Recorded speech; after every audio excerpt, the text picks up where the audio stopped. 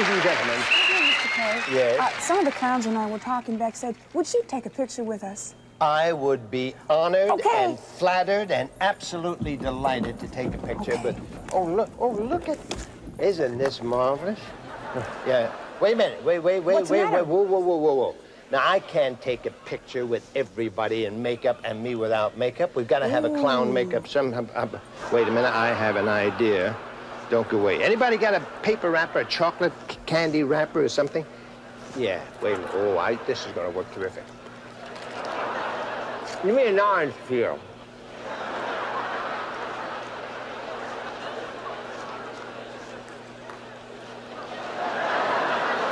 Okay, now, Mr. K, say cheese. Real quick. When I was a kid, maybe 8 or 9 or 10 years old, a tented circus came to Madison, Wisconsin, and it was just amazing. We had to leave halfway through, so we left, and I wonder what happened in the second half. So I spent the rest of my life trying to find out. And a friend of mine read a Parade magazine, and about that big of an article that Ringling Brothers and Barnum and Bailey Clown College was now accepting female candidates. And he said, you got to read that. And I looked and I went, that's for me, I'm out of here. I went home and told my parents, I'm going to go to clown college. All right. I broke my foot on the 3rd day. And Mr. Ballantyne said, well, we're going to have to send you home. I've already got a 2-month rental on my little apartment. And I said, please let me stay. He said, well, you won't be eligible for a contract because you can't take all the classes. And I said, fair game. I said, well, we want you to at least make an appearance in the show for the graduation. I had a dilapidated ballerina with when I would point my toes, the foam rubber came out to here, and then I'd try to step on it and it would squish down. So Mr. Ballantyne comes to my apartment. He knocks on the door, and this is early Sunday morning, and I went, and he said, I want to take you over to talk with Mr. Feld, to Irvin Feld. And I went in there, and he said, have a seat. And I sat down, and he said, how's your foot? And I said, it's going to be fine. And it's fine. You don't complain, right? You're glad to be there. And he said, so, I'd like to offer you a contract. And I said, oh, but I'm not eligible for a contract. And he said, what do you mean? And I said, because I broke my foot, I couldn't take all the class, and I went through the whole reason why he couldn't hire me. And then I decided to shut up. Because he had a contract, and he pulled it out of a folder, and he kind of slid it toward me, and he said, well, here's one thing you're going to learn. Show business is not a democracy. I own the show, and I want to offer you a contract. And I thought, game changer. It all worked out great for 48 years, really.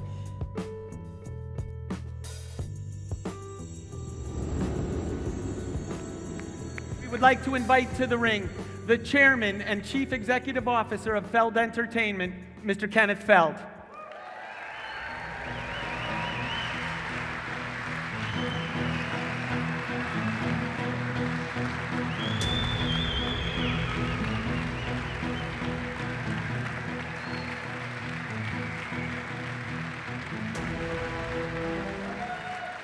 Hello, everybody. I'm so happy to be here, and with a lot of enthusiasm that we recognize Peggy Williams and her induction into the Circus Ring of Fame. Peggy's contributions to Ringling Brothers and Barnum and Bailey, as well as the entire circus industry as a whole, have literally made history. She was the first female graduate of Ringling Brothers and Barnum and Bailey Clown College to ever appear in The Greatest Show on Earth. Her accomplishments as a performer, instructor, and mentor paved the way for many aspiring artists. In 1980, she distinguished herself again by becoming the first woman assistant performance director in the history of Ringling Brothers, Barnum and Bailey. And again, as performance director for the special international edition of The Greatest Show on Earth that toured Japan. All of these accomplishments are outstanding, and for that alone, Peggy Williams belongs in the Circus Ring of Fame.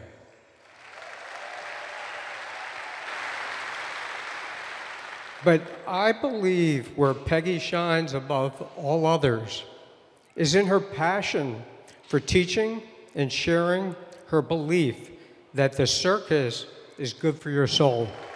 Her leadership in Circus Works was created as a resource for teachers that brought the circus themes into the classroom, making learning fun, exciting, and unforgettable for hundreds of thousands of children across the United States.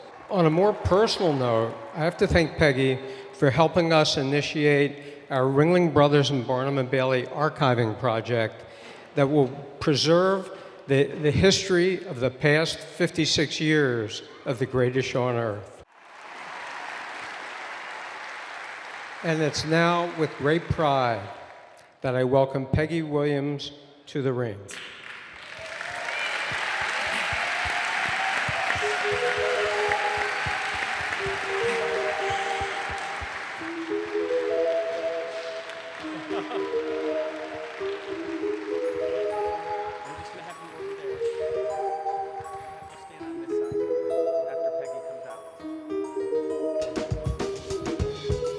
Ladies and gentlemen, Peggy Williams.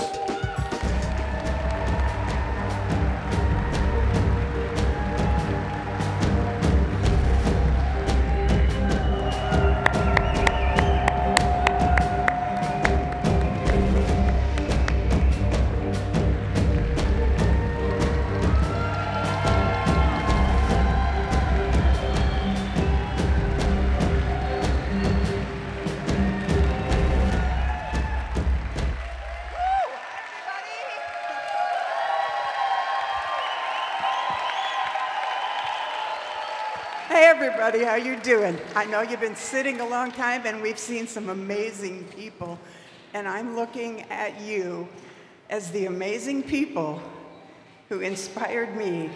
It was the inspiration of all the people that performed in tented shows in the Midwest in the late 60s and early 70s that inspired me to want more of that in my life. And I found a way to get it.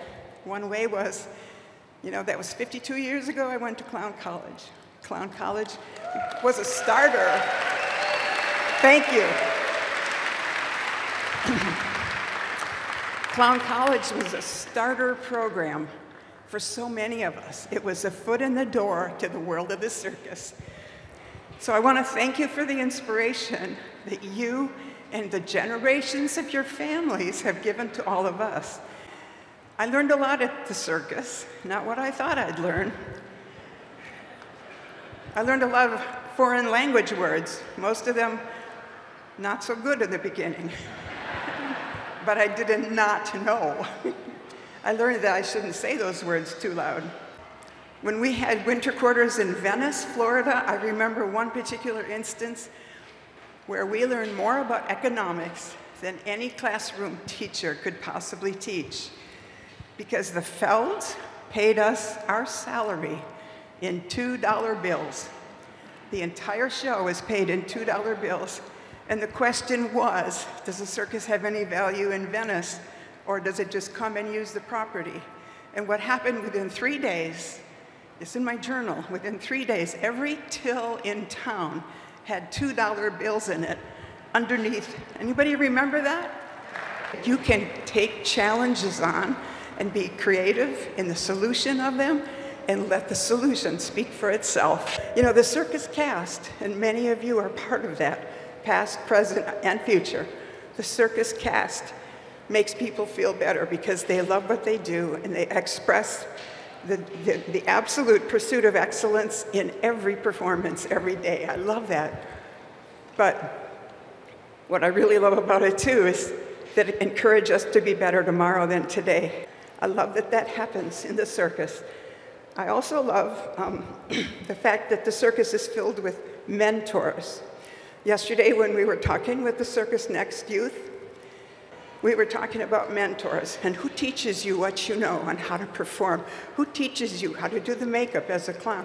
Who teaches you the sway pole? Who teaches you the balancing acts? Who teaches you? And the circus is a prime example of mentorship. Personally, I lucked out. My mentors were all men who played drag. Just saying. Yeah. And the circus shows you how to treat immigrants. Immigrants is a big political topic right now.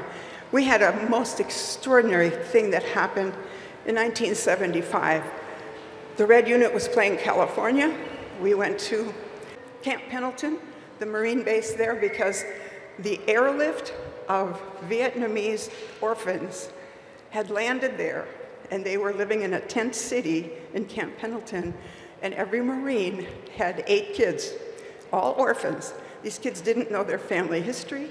They didn't know live entertainment. They'd been living in a war zone. They got taken out by a wonderful American pilot on a really big plane. They never knew movies. They never knew radio. They never knew circus. And we had the chance to go there, perform for them in one ring, and show them what circus is all about. They learn how to be audience members. They learn how to laugh and scream and clap their hands. And the Marines taught them thumbs up because it was a great experience. I think that's how we should treat immigrants now. That's just my little...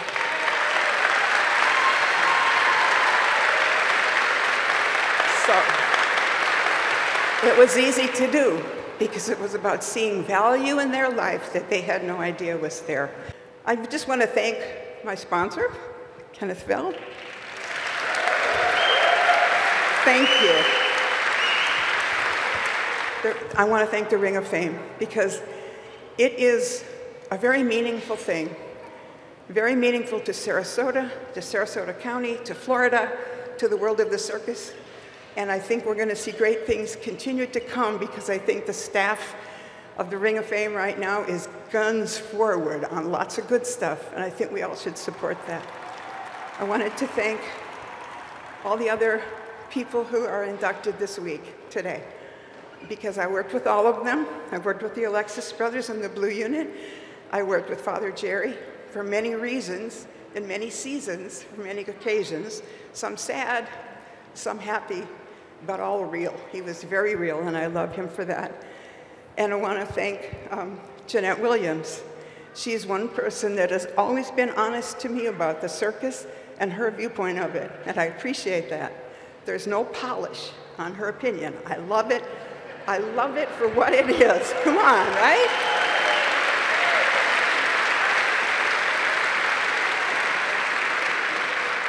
And in closing, when I was in college at the University of Wisconsin, the summer before, I finished the summer before Clown College started, I had a sign on my dorm, in the back of my dorm door when you shut the door. It was my motivational comment, and it said, "As you pretend to be really." And I chose to be happy, to find things that made me and other people happy, and I'm so grateful I found that in this circus. Thank you all for your contribution. Let's hear it one more time. Peggy Williams.